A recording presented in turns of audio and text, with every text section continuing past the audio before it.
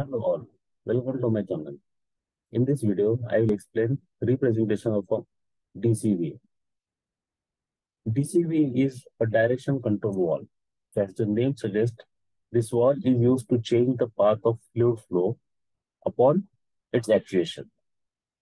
Direction control valves are described by a combination of two numbers separated by a forward slash. The two numbers have meaning as the first number is representing the number of ports and the second number is representing the number of positions. Let us understand what is port and what is position.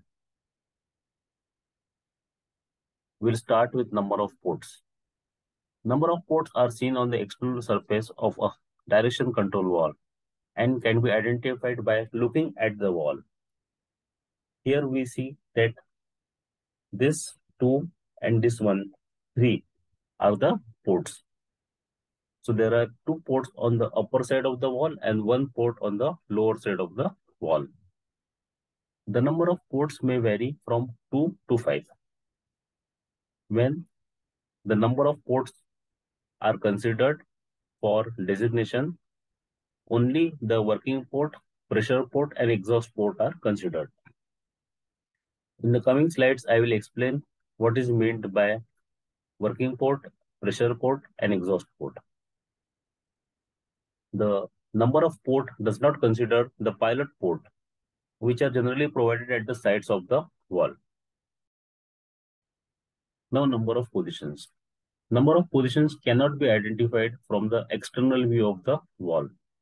It can be identified only from its internal mechanism. As displayed in the figure, there are three positions represented by three squares. The first position, then the second position, and the third position. Number of positions in a wall may vary from 2 to 3.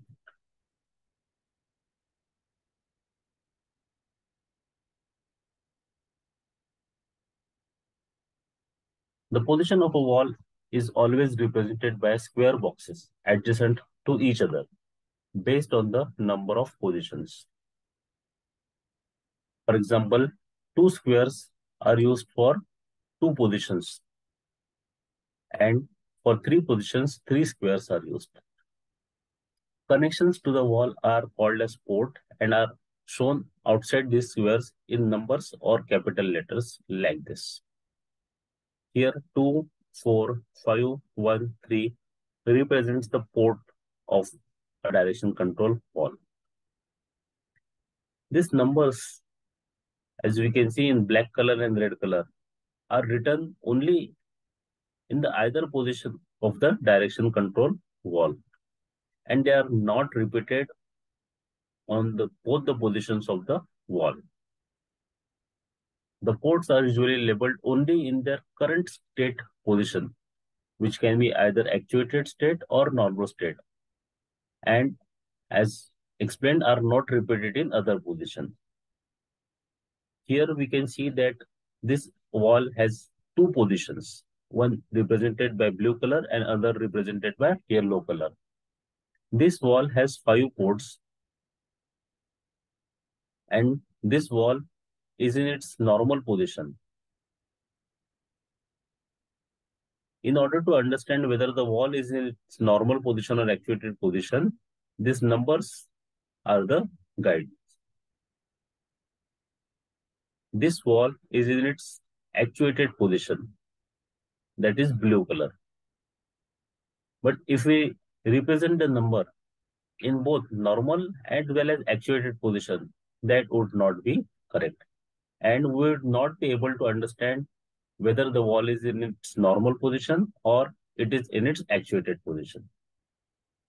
The normal position is generally shown on the right hand side, and the actuated position is normally shown on the left hand side of the observer. Now let us see how a wall is represented. A 2 by 2 direction control wall as the name suggests, has 2 ports and 2 switching positions. So blue color and yellow color are the 2 different positions, and 1 and 2 are the 2 ports. Here we can see that the port 1 is connected to port 2 in the left hand side, means the wall is represented in the actuated position, whereas in the normal position, the wall is not allowing the fluid to flow, so it is blocked. A 3x2 direction control wall has 3 ports and 2 switching positions, like this. Blue color and yellow color are the 2 positions, and 1, 2, and 3 are the 3 ports. A 4x2 direction control wall has 4 ports and 2 switching positions. Here we can see that port number 1 is allowing the fluid to flow to port number 2, as well as port number 4 is allowing the fluid to flow to port number 3. Again, a 4x3 direction control wall has 4 ports, 1, 2, 3, and 4. Here also 1, 2, 3, and 4. Here also 1, 2, 3, and 4. 4 ports in each square and 3 switching positions. And finally, a 5x2 direction control wall will have 5 ports, 1, 2, 3, 4, and 5. And it will have 2 switching positions. Before we understand actuation, let us understand what is the designation of a wall in terms of numbers and alphabets. If the port is named as supply port, then it will always be 1.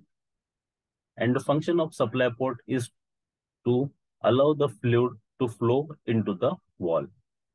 A supply port is designated as 1 and by alphabet P.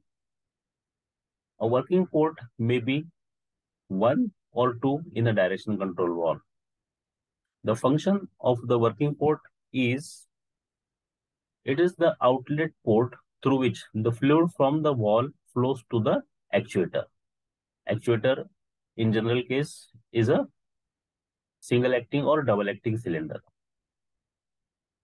A working port is designated by number 2 or number 4 and by alphabet A or B.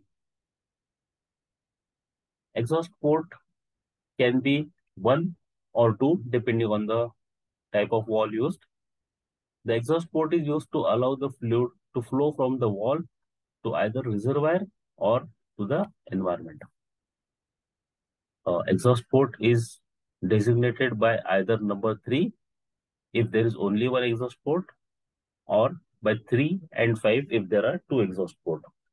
And in terms of alphabet, the alphabet R, T, or X are used to designate the exhaust port. Normal position is always shown to the right hand side of the square, and actuated position is shown to the left hand side of the square, like this. The yellow square is representing the normal position of a direction control wall, and the blue position is representing the actuated position of a direction control wall. But whether the wall is in actuated position or the wall is in normal position can be understood by 2 things. Number 1, the numberings. As we can see here, the numbers as well as the lines which are extending from the ports. If we see this, we understand that the wall is in its normal position now. If I want to show this wall in its actuated position, then it will be represented like this, where numbers and the lines extending from the ports will be shown in the left hand side of the square, that is actuated position. Let's understand more about normal and actuated position. A 2x2 direction control wall has 2 ports and 2 switching positions. In a normal position, a 2x2 direction control wall is represented like this. And in the actuated position, the wall is represented like this. So by looking at the wall in normal position, we come to know that as the numbers 1 and 2 and the lines extending from the port are on the right hand side of the wall. So it is a normal position. And when these numbers and lines are drawn on the left hand side of the wall is represented in its actuated position. Similarly, a 3x2 direction control wall, which has 3 ports and 2 switching position, is represented this way in its normal position. That is, right hand side square is displaying number 1, 2, 3 and the lines extending from the ports. And in the actuated position, the left hand side section of the wall will have lines extending from the port and numbers displayed over it. Similarly, a 4x2 direction control wall, which has 4 ports and 2 switching position, is represented like this in its normal position. Now, in a 4x2 direction control wall, in its normal position, it allows the fluid to flow from port 1 to port 2 or from pressure port to working port. And the fluid from the actuator is coming from port 4 to port 3, or the fluid from the actuator is coming through the working port to the reservoir or the exhaust port 3. The same 4x2 direction control wall in its actuated position allows the fluid to flow from pressure port 1 to working port 4, whereas the working port 2 is providing the fluid to the exhaust or reservoir through port 3. A 5x2 direction control wall, as the name suggests, has 5 ports and 2 switching positions, is represented in its normal position like this, where the lines extending from the walls, port, and the numbers are shown on the right hand side of the wall. And if these numbers and lines are shown on the left hand side of the wall, then we would call it is in actuated position. And finally, a 4x3 direction control wall, which has 4 ports but 3 switching positions, in its normal position is shown like this. So its normal position is the middle or center position where fluid is not flowing from anywhere. All the ports are blocked. If the left position is actuated, then it becomes a 4x2 wall where fluid is flowing from 1 to 2 and 4 to 3, or fluid is flowing from 1 to 4 or 2 to 3. Now, what is normally open and normally closed wall?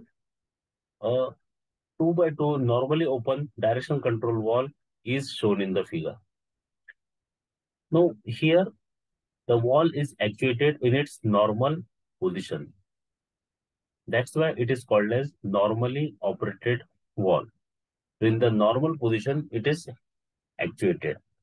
But in the actuated position, this wall will not allow the fluid to flow. Similarly, a 2x2 normally closed direction control wall is shown here. Normal position, that is represented on the right hand side here as by numbers as well as flow lines. But the normal position is closed. That's why it is called as normally closed wall. A 3x2 normally open wall will have flow of fluid from port 1 to port 2 and port 3 will be blocked. So in normal condition, this is allowing the fluid to flow from port 1 to port 2. Whereas a 3x2 normally closed wall does not allow the fluid to flow from the ports. the port 1 is blocked, whereas a 3/2 normally closed wall allows the fluid to flow from port 2 to port 3 and port 1 is blocked. A 4/2 direction control wall is like this. Here the wall is allowing the fluid to flow from 1 to 2 and 4 to 3, whereas the left hand side of the wall allows the fluid to flow from 1 to 4 and 2 to 3.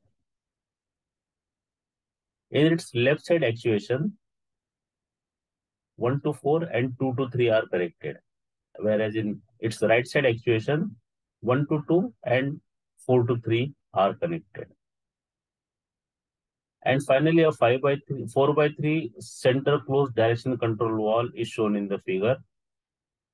If its left side is in action, then fluid flow between 1 and 2 and 4 and 3 is possible.